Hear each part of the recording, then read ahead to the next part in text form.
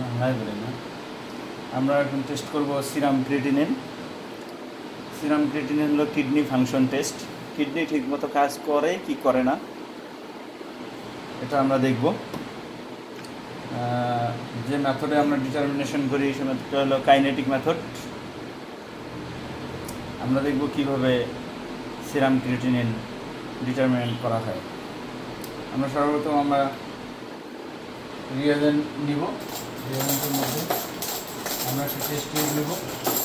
Test টিউবটাকে আমরা সুন্দরভাবে তৈলাক্ত ভাব আছে কি না এটা আমরা সুন্দরভাবে মুছে নেব। তারপর আমরা রিয়েজেন্ট নেব।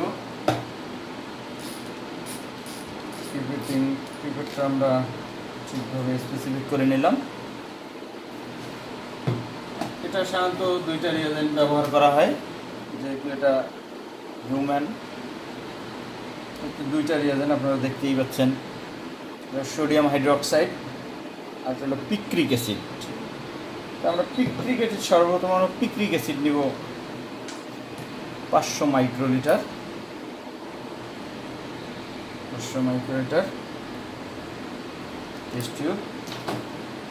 দেন আমরা সোডিয়াম হাইড্রোক্সাইড নেব 100 মাইক্রোলিটার।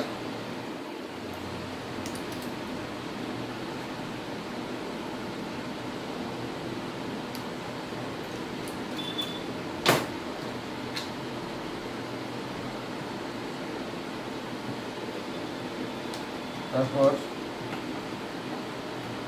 400 মাইক্রোলিটার নেব ডিস্টিল ওয়াটার। তারপর এটাকে আমরা ভালোভাবে মিক্সিং করব। তারপর এটাকে আমরা 2 মিনিট রেখে দিব।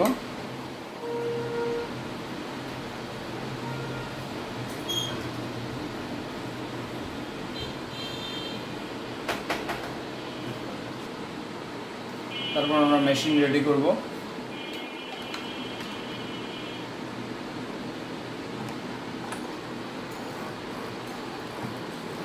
আমরা মেশিন রেডি করার জন্য আমরা ফিল্টারটাকে ফিক্সড করে নেব।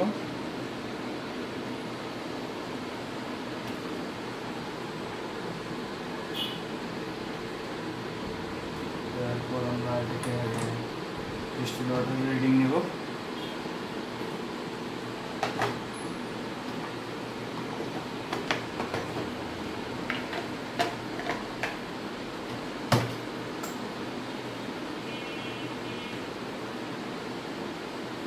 কমপ্লিট লেখার পর আমরা কমপ্লিট ইউজ করব।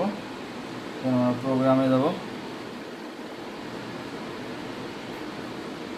যেহেতু এটা আমার 8 সেট আপ করা, সুতরাং 8 চাপ দিয়ে এন্টার করব। প্রিন্ট টেস্ট আমরা এখানে নো করব।